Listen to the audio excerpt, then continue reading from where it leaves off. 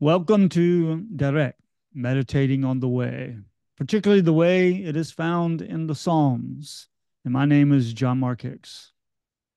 And my name is Bobby Valentine. And do want to welcome you to the way as we think about the Psalms together.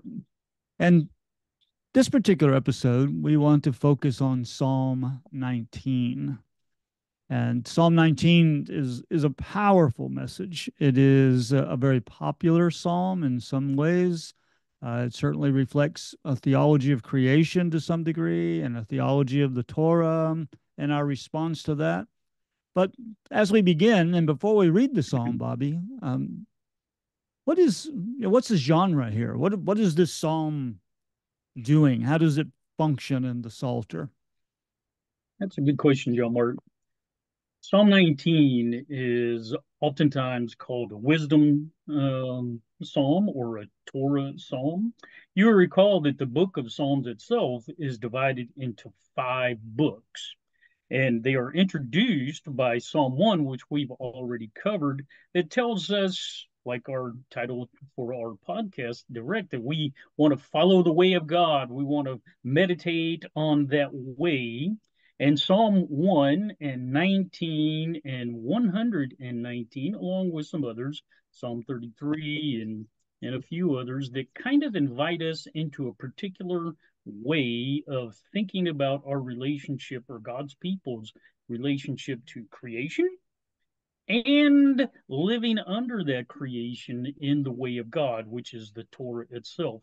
And so we see that even in this particular psalm, how a priest or maybe a prophet would stand in the temple of the pilgrims and instruct them as they gathered together to listen to the wisdom that would be imparted.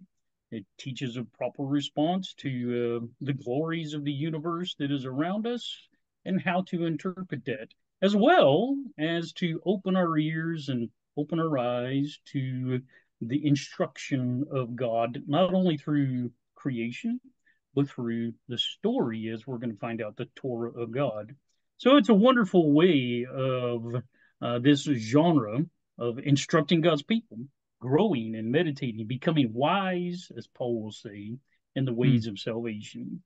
Yeah, So I it think that reminds us that we're listening to two voices here. We're the voice we of are, creation, the voice of the heavens and the skies, and we're also listening to the Torah, the that's narrative, right, the instruction of God's own story with Israel in particular. So, right, we get the word Yahweh in verse 7 when we start talking right, about the law, yeah, whereas before we're talking about El or yeah, Elohim, the yeah, God, kind of yeah, God of creation, but then there's the God of the people, God of right, Israel, in that is given the Torah. And the final section, and we think about three sections here, and as we read it, pay attention to the three sections, 1 through 6 about creation, 7 through 12, is it, Bobby? About 13, the Torah, and then 13. No, it's 12, 13, 14 is the last section yeah, all right. where we're Oh, responding, yes, or my bad. the prophet or the priest or the worshiper, Yeah, whoever it is that is leading this meditation in the congregation. Because as we see in the very inscription, this is for the director of music. So exactly. from David or belonging to David or part of the Davidic Psalter, is part of the Davidic collection, probably is what that might mean. But it is directed toward the choir master, you might say, or the band leader, or The the one band who's leader. going to put it to music, and the one who's going to orchestrate, you might say, the use of this psalm in worship at the temple. So we always have Exactly. to keep a kind of a temple mindset when we read the psalms, and Yeah, that it's a communal event. Not these psalms may begin; some of them may begin in an individual experience, but they ultimately, as part of the Psalter, become part of the communal experience that's right. of Israel. So when the worship leader leads God's people in this, one of the things that we've already mentioned is that he is responding or reminding the people that God is always speaking. And this psalm helps us to learn to discern that particular speech. that is Mm, coming from God as a group of people. When we do it in the community together and listen and follow on the way. So it's a very powerful yeah. psalm. Well, let's read it, and Bobby, we'll let you take the lead there in Okay. reading Psalm 19. Psalm 19. Uh, to, uh, for the director of music, a psalm of David. The heavens declare the glory of God. The skies proclaim the work of his hands. Day after day, they pour forth speech. Night after night, they reveal knowledge. They have no speech, they use no words, no sound is heard from them. Yet their voice goes out into all the earth, their words to the ends of the world. In the heavens, God has pitched a tent for the sun. It is like a bridegroom coming out of his chamber, like a champion running um, to run his course. It rises at one end of the heavens and makes its circuit to the other. Nothing is deprived of its warmth. The law of the Lord is perfect, refreshing the soul. The statutes of the Lord are trustworthy, making wise the simple. The precepts of the Lord are right, giving joy to the heart. The commands of the Lord are radiant, giving light to the eyes. The fear of the Lord is pure, enduring forever. The decrees of the Lord are firm, and all of them are righteous. They are more precious than gold, than much pure gold. They are sweeter than honey from the honeycomb. By them your servant is warned, and keeping them there is great reward. But who can discern their errors? Forgive my hidden faults. Keep your servant also from willful sins. May they not rule over me. Then I will be blameless, innocent of great transgression. The word, may the words of my mouth and the meditation of my heart be pleasing in your sight, Lord, my rock and my redeemer. The word of the Lord. Thanks be to God. I notice when you're reading that, Bobby, sometimes you know the Psalms so well from other translations that you kind of expecting to see that word or that phrase, and you kind of bring together a couple of translations while you're reading it.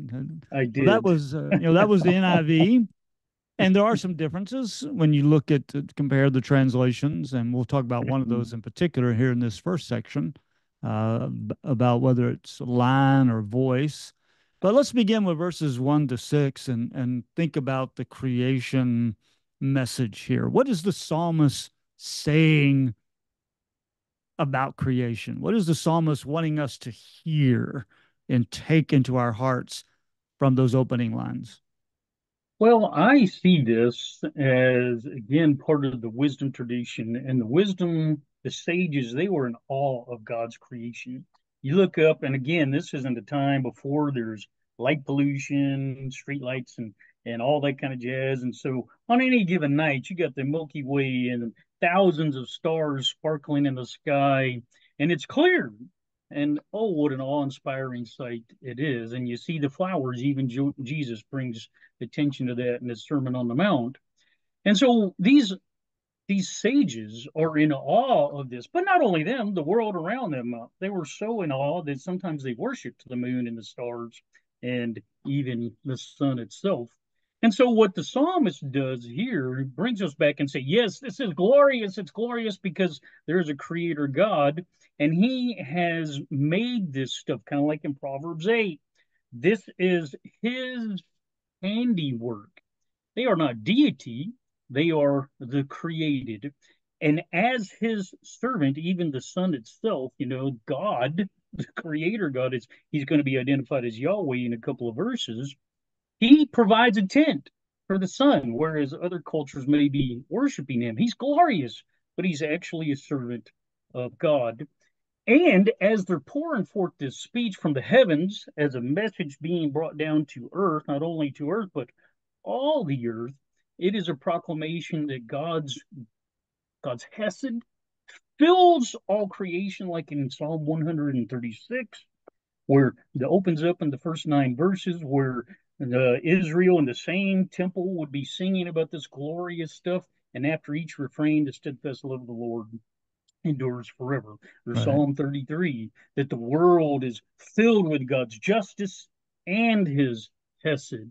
Or Psalm 104, that the world proclaims. So when we has come together as God's people, we do not worship this like maybe the Egyptians or the Babylonians. We recognize it as the handiwork of God that's proclaiming his glory, but also his hesed, also his Right. justice, and and we have talked about this because those lights in the sky, the planets and the moon in particular, that in the Jewish calendar, the Israelite calendar, that those things are placed up there in order to call Israel to worship. And so the psalm leader, the worship leader says, look up and you can see and you know when it's time to come, use accommodatively here, when to come to church. You got the new moon. It's time to come and worship. You got the seasons, and all of a sudden it's time for Passover. So you have the proclamation of God's Hesed in creation, but also God's glory and his Hesed is being proclaimed across the whole world in terms of his story of redemption. And I think this Yeah. comes out later on in this particular Yeah. psalm in the second half. That's what the Yeah. Torah does. That's we've received it and now we're meditating on it, we're marinating on it, kind of like Psalm 1 has called us to. But that's what I Yeah. see going on here day by day and night by night, that those messages are just Well, filling the let's world. pick up on a couple of things there. You've introduced us to a lot of different ideas there. I think you're right. I don't think it's an overt polemic, but I think it's a subtle polemic It's very that subtle. Yeah. that God is in charge of the sun. You know, God God is isn't. the one That's who right. shelters the sun and then That's right. gives the sun its entrance into the world every morning. So God is kind of managing the creation, the Right. creator and provider and manager. And so that there is that subtle polemic against idol worship or turning the Mm-hmm. sun into an idol or to another God. There's one God, and this God is the God of creation. And when the heavens and the skies speak of this God, it's not of the sun that they speak, it's the Right. sun who speaks, That's right? right. It The is the heavens and the sun speak about the glory of this God because this God is the creator and the one who manages the world. exactly And then, you're thinking about the voice. It's a voice without a voice. a voice That's without kind a of the way, voice. it's kind of the way the NIV translates it. That there are no words, but yet we hear words. Exactly. There are no words, but we get the message. Right. And that in verse 4 is where we have a difference in translation there. Some Yeah. translations go with the Hebrew text, which says a line. God is stretching a line Line. across. Whereas other translations, like the New International Version, goes with voice, which is based upon the Greek translation of the Hebrew Bible, the Septuagint, and Syriac, and some early patristic, like Jerome, I think, is one of those. So there's a difference in, okay, which one makes the most sense and which one is the best translation for Psalm 19. And I have a tendency to go with voice, but you have a tendency to go with line. Tell us about that. Why would you think line is a better way to go here? Well, I actually don't think they're either or. I think the line is an unspoken word. It's a like a stop sign. That's Okay. again, I go It's a back signal to kind of it's thing. a signal. Okay. So you have in Genesis 1:14 and 15 where the text there says that the stars and the moon, it doesn't call it the moon, the greater light and lesser light, are placed there as signs for the seasons. And these wisdom traditions, that's what they look at. They explicitly identified that in another apocryphal book, the book of Sirach, chapter 24, where it just says the moon is given as a sign for the festivals. So here you have this line that's in the sky that God has stretched across the sky, that when we look up, we not only have some vague notion of God's hesed and his justice because the sun is great and the moon is beautiful, we actually have concrete reminders in the sky of the story of God because the moon has been placed there as a sign to call us to when it's time to celebrate the Passover or the Shavuot or um, even tabernacles. So that was what I would see. It is a signpost that is placed out there, but I don't see these as either or.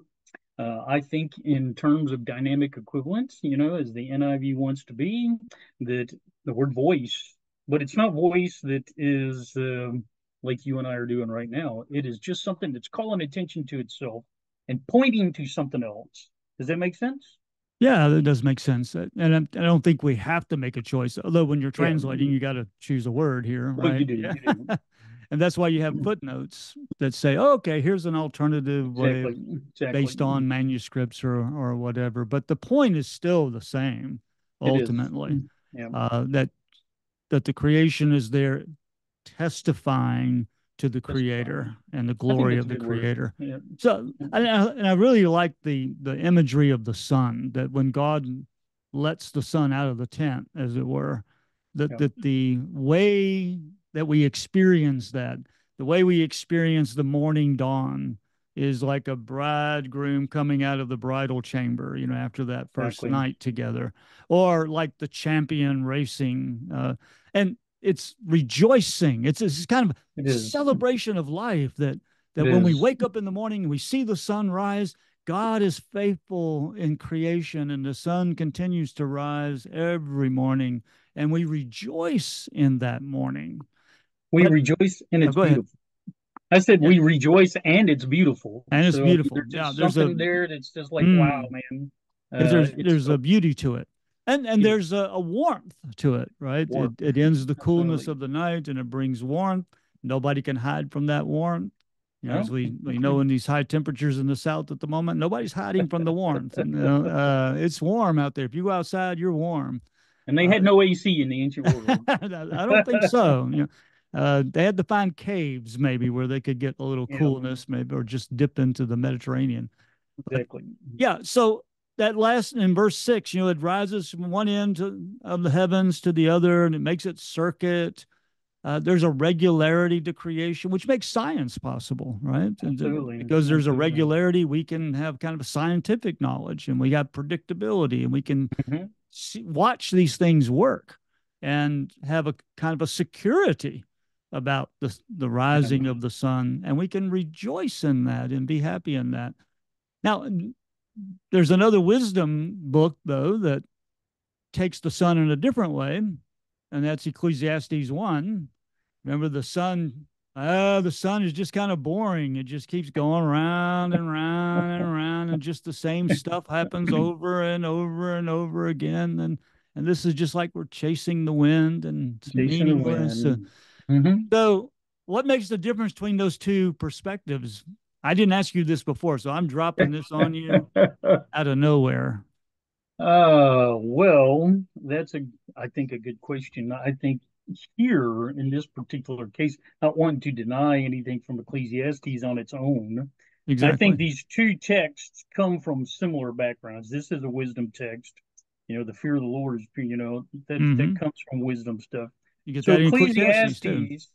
Ecclesiastes, certainly, I think, has gotten to the point where he is failing to see in his particular life the joy of that particular moment. Yeah. And this, when the people come together in the temple on this one, the psalmist is bringing them to a specific point, which is going to be the story of God.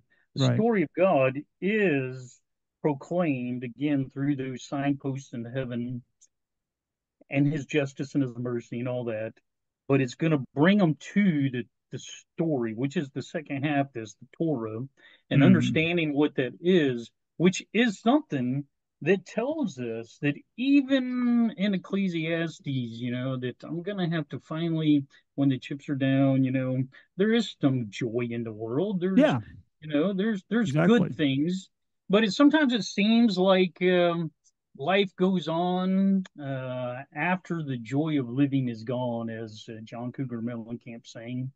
And I think perhaps Ecclesiastes, he's had a bad day, Well, I which we think, all have there's had. there are just You frustrating things in life, right? I there mean, are. And I don't think and this text denies that at all. Psalm no, 19 doesn't do that. no, As I for the think Psalter itself, it comes right after Psalm 18, after all. right. Like, Exactly. So and I think you're making a good context is everything, right? It's absolutely. that's the main rule. Context, context, context. And Context and I've heard you context, of preach course. that before, so I know that. It All right, I learned that. So Psalm 19 has a particular context. It's the does. celebration of God's life with Israel, right? And so they're remembering the line in the sky. They're remembering the signals that are in the heavens about God's glory. Whereas Ecclesiastes is dealing with the frustrations of life and the mundaneness of life and the routine of life and the death that is at the end of life. And Absolutely. still, the writer of Ecclesiastes, as you pointed out, still calls us to joy. He says there's nothing better Absolutely. to do than to enjoy your wife. Go get dressed Absolutely. up. Go drink your wine. Enjoy your spouse, Yeah. and do the work that you have in Yeah. Ecclesiastes 9. And Yeah. all of that in the context of God as creator. I That's mean, right. the son has this routine, but that routine is the result of the creative work of God. So even Absolutely. It's Ecclesiastes comes down to the kind of the conclusion: remember the Creator in the days of your youth, right? Chapter absolutely 12, verse 1, or in right. Ecclesiastes 3. Well, the So son is they're both living obeying in the God. same story. Yeah, exactly. Psalm 19 and Ecclesiastes are living in the same story, but different circumstances call out different dimensions of the They story. do. They Yeah. do. Yeah. So let's talk about the story then. I mean, that's what we come to in verse 7 when we are Right. introduced to the Torah or the law or the Right. instruction. You can even call it story because the Torah is primarily narrative in itself. And so we're identifying, okay, here's the Torah of Yahweh. Right. So I do think there's kind of a move there from There the is. creator God to the God who is the covenant God, the God who enters into covenant with Israel and whose name is Yahweh. And then we get a description of the Torah. How Right. would you characterize this general description of the Torah? Right. What do you want to say about that? Well, I would say verse 7 explicitly identifies the creator God as the God of Israel. Right. That's where I would begin. But in verses 7, 8, 9, what is that, down to 10, you have a statement, poetically, of course, of what the Torah is. And then you have a statement of what the Torah does, what it is and what it does. Mm. So it is perfect. It is blameless. It is something that revives or refreshes the human life. That's what it does. The decrees of God are true. They're sure. And what do? They make wise the simple people. They make wise those who are open to instruction to a better life. That echoes clearly Psalm 1 and even some stuff in Ecclesiastes. The whole book of Um, Proverbs. Yeah. that's right, the hope of the Proverbs. The precepts of the Lord are right, and they rejoice the heart.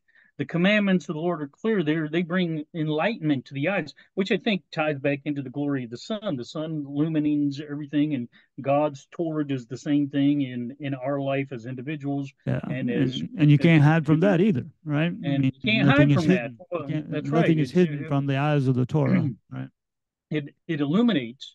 And when it describes these things as sweeter than honey, we have to remember that this is part of a, again, especially if those signposts in the sky are pointing to the Sabbath and the Passover and Pentecost and Tabernacles. That's the story, okay? That this is embedded within the actual narrative, the story of God, that all of these, sometimes we want to take them out and make them into like individualized things, but they're not. Those things that we have, decrees, statutes, all that, are embedded within the narrative of God redeeming Israel and making them his own. And it's that story that gives meaning to all of the precepts, all the commands, all the things. Those are the things that refresh us and bring life, because the God who is filling the world with creation and hesed and justice, he's doing the same thing to the individual Israelites who are receiving that life giving hesed that's creating them and making them a nation and saving them from themselves and delivering them even when they are wayward, and God still dwells with them and he gives them the bread of angels and all that. This is the thing that's greater than myself. Mm-hmm. That's what this story is. This is what the Torah is. The Torah is this thing that uh, points to life, points to the author of life, points to the narrative of life. Right. And And I will provides guidance for human flourishing, right? I mean, that's kind of what exactly. we're saying. We And we we learn who we are right. in that story and how we're So yeah, supposed to from live. creation in Exactly. Genesis through the covenant with Israel, we come to understand human identity, and Israel understands its own identity as the people of God. So Exactly. I really like one of my favorite phrases here is making wise the simple. I am And we can mine too. misunderstand that word simple because some people think of that, oh, those must be the stupid people or something like Yeah. that. But Yeah. that's not the point here. The Yeah. simple are the maybe naive, but more properly, I think they are just the innocent. They don't have wisdom to make a choice. Yeah. It's like we don't want to put the nuclear button in the hands or nuclear trigger in the hands of a 5-year-old, right? I mean, that's not, Right. there's a wisdom that comes from living, and there's a wisdom that comes from living under the Torah and abiding by the Torah and listening to the instruction of the Torah.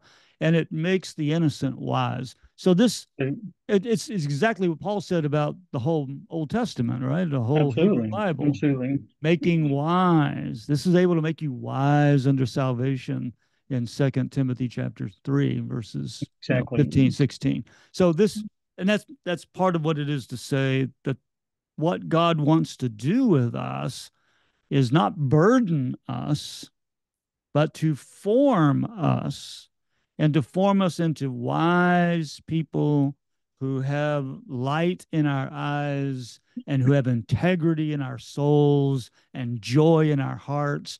And that's what the Torah was intended to do. Exactly. And I think it's important. I just want to throw this in here because people come to this and they read the word law, especially in our Restoration tradition and Protestant tradition, and again, they filter Paul in here through a certain perspective, and law is bad, and law is legalism, law is whatever.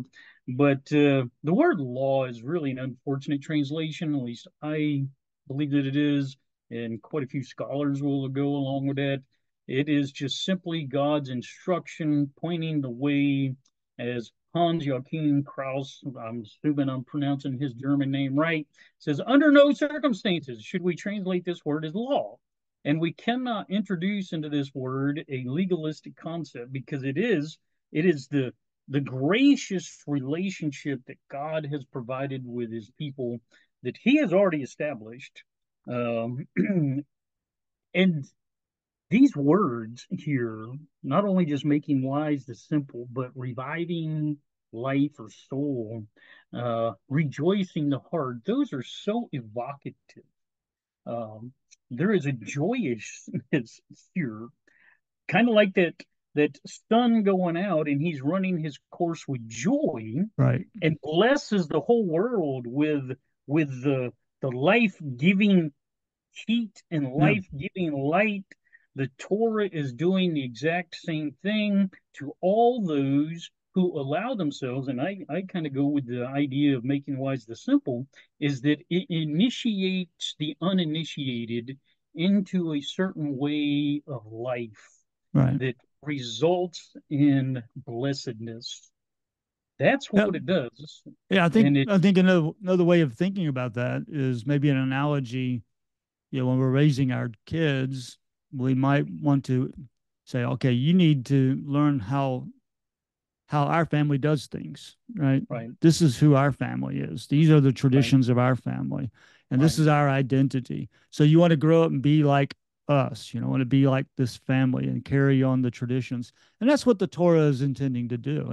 It's telling a story, and this is our story. And we need to live up to that story. We need to be a part of exactly, that story and exactly. live out that story and teach that story to our children.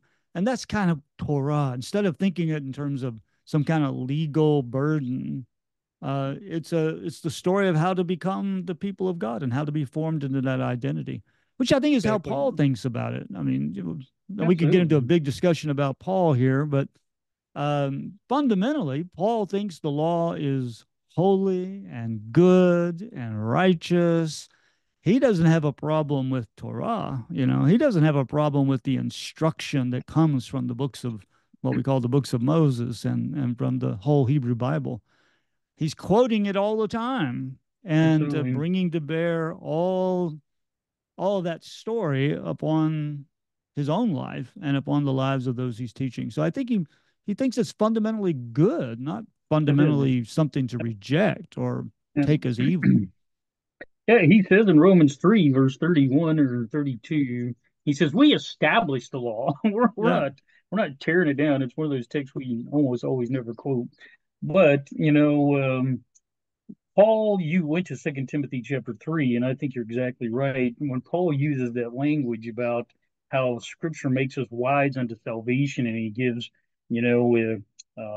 equips us to all good things, trains us in righteousness.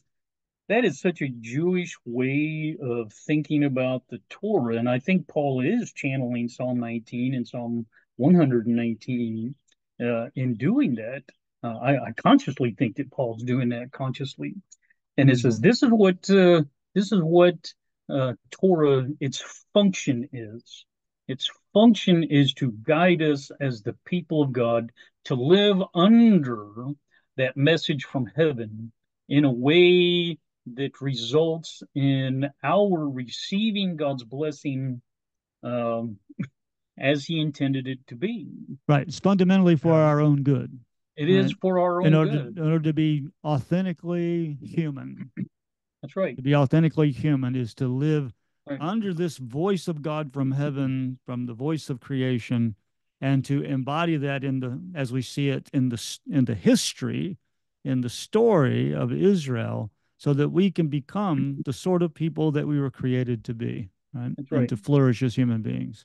Yeah. So And if we let's can, take a look. Go ahead. One no, I last was point just going to about that. say, yeah, if we put this again in the narrative context of the story, bring in Psalm 136, that Torah story is constantly the story of God's hesed, God's grace, the steadfast Mm-hmm. love. Um, that's the fundamental point. It's not about Israel saving themselves or any Jews saving themselves. They're already saved. And everything that's going on is the proclamation of God's love, God's hesed for them. God is caring for them. And we open up our hearts and open up our hands. And as Moses will say in Deuteronomy, hey, circumcise our hearts, and so that we can love you and obey you and be what you want us to be.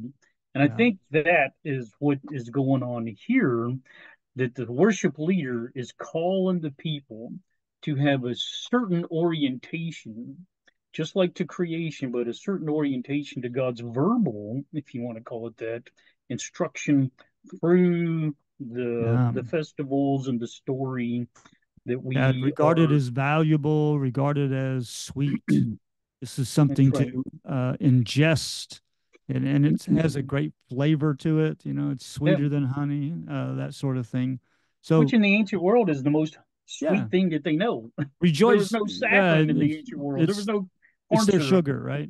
That's right.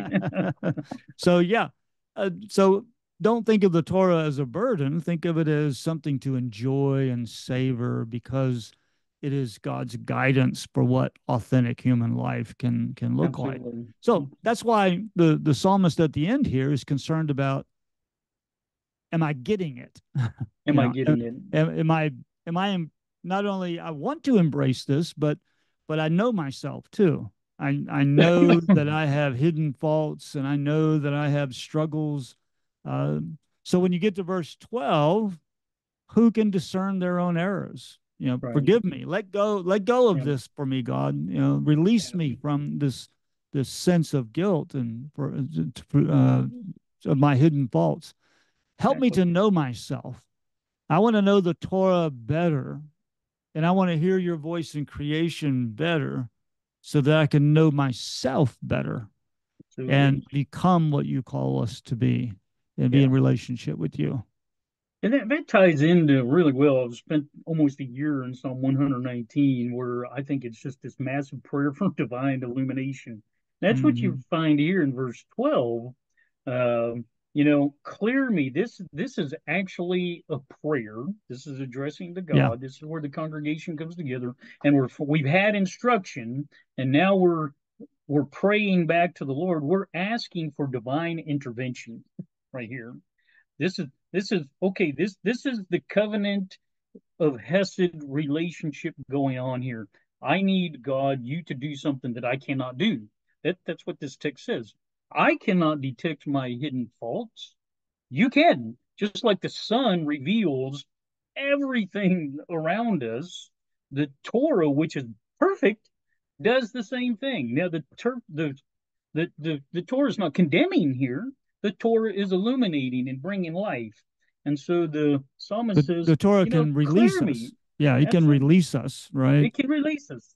And So if you if look at God verse illuminates it, 13, you get the keep your servant also from willful sins, may they not rule over me. That is the Torah can keep us if we follow the guidance in the Torah, then we will have a way or have a right. path, a way, direct, right, to avoid addictions, That's to right. That's right. avoid the misuse of God's good creation, That's right. to avoid the That's right. misuse of what is good in creation, like Yeah. wine and sex. And I mean, there's a lot of things that are good in creation, but if we abuse them and we can become addicted to them, God keep us from that. Give me Absolutely. insight from your Torah. Help Yeah. guide me through your Torah so that I don't fall into these willful, habitual, enslaving kinds of sins.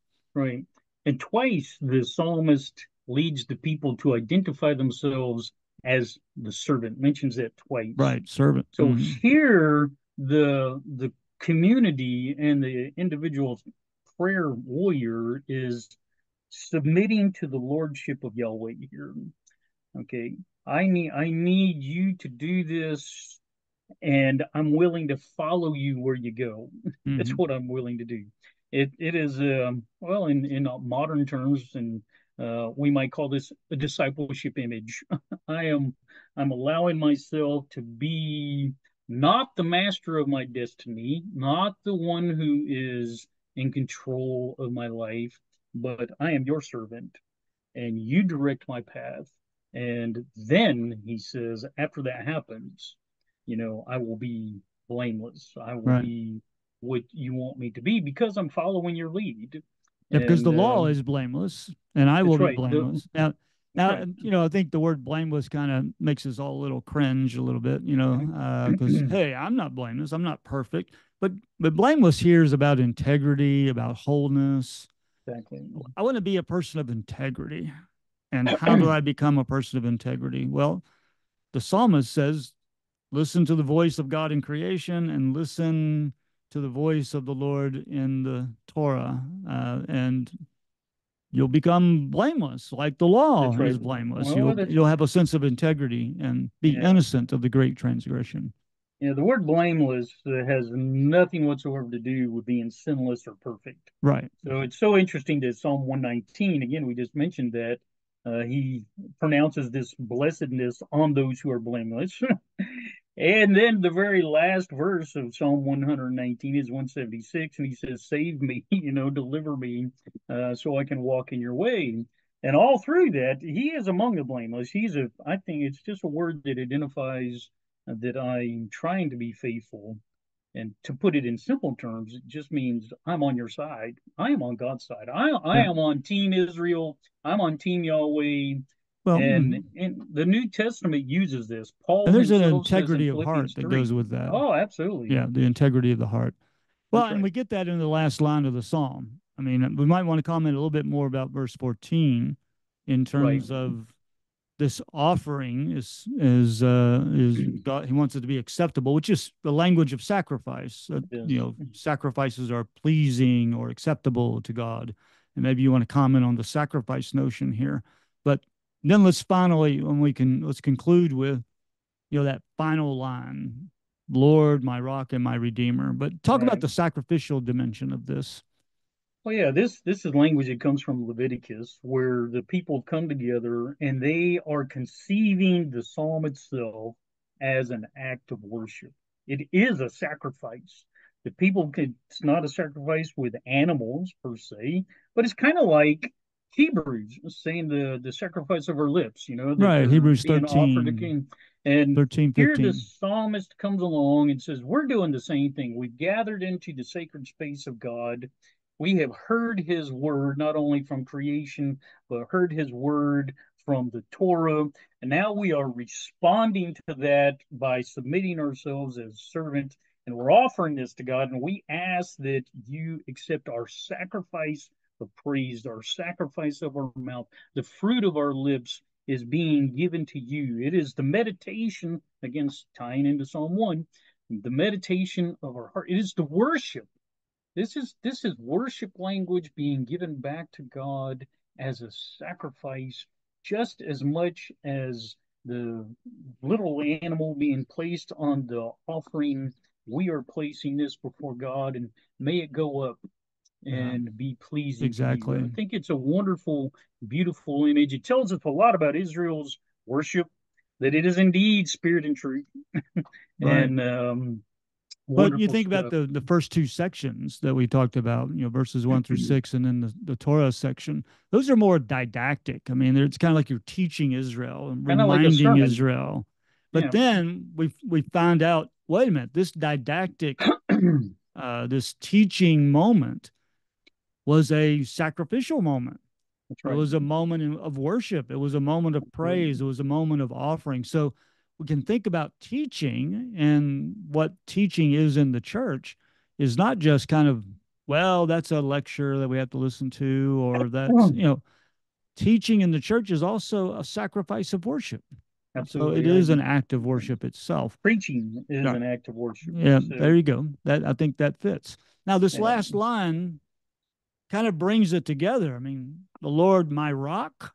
I mean, it's almost a creation image, right? The it is. rock. Yep. And then Redeemer is all that Yahweh image of the one That's who right. redeemed us from That's the Egyptian story. enslavement. Yeah. Yep. So rock and Redeemer brings the two parts of the psalm together, Right. not in tension with one another, but Yep. as a unified voice. Right. Yahweh is rock and Yeah. Redeemer. And this is a phrase that's going to occur several more times in the Psalter, but this is the first time it occurs in the Psalter right here. So they brought them together in this particular spot. In the first 18, we don't have this. Now, here, God is the master of creation, and creation does his bidding, proclaiming his hesed and his wonders and his glory. And the story does too. Oh, yes, he is the one that we hold on to, the creator who holds our life and universe together. He's our redeemer. And that's praise language right here. Oh, Mm-hmm. oh Lord, my rock. And again, that makes it extremely personal here. We're not talking about just some generic Right. God. And It's my kind of like Redeemer. Jesus Right. and the Lord's Prayer. He says, "Our Father." So that's the same kind of thing here. This is the personalized um, ownership of Yahweh, like Yahweh does us in covenantal language. That's what this is, Mm. especially the My Redeemer. This is It's the covenantal language. But my rock, that's my creator too. He's the one who's brought us out, which I think Mm. kind of again ties into Psalm 136, where you got both those things going on, Well, all surrounded that's by the Hesed of God. well, that's where the psalm ends, and maybe that's a good place for us to end, It Bobby. is, yeah, it's Um, beautiful appreciate stuff. your thoughts. Yeah, What a powerful message we find in this yeah, psalm. It's something for us all to meditate on and to offer as our absolutely. sacrifice to God. And may Yes, meditating on the way always be that sacrifice that we offer to God. absolutely. May the grace of our Amen. Lord Jesus Christ, the love of God, and the communion of the Holy Spirit be with us all. Amen. Amen.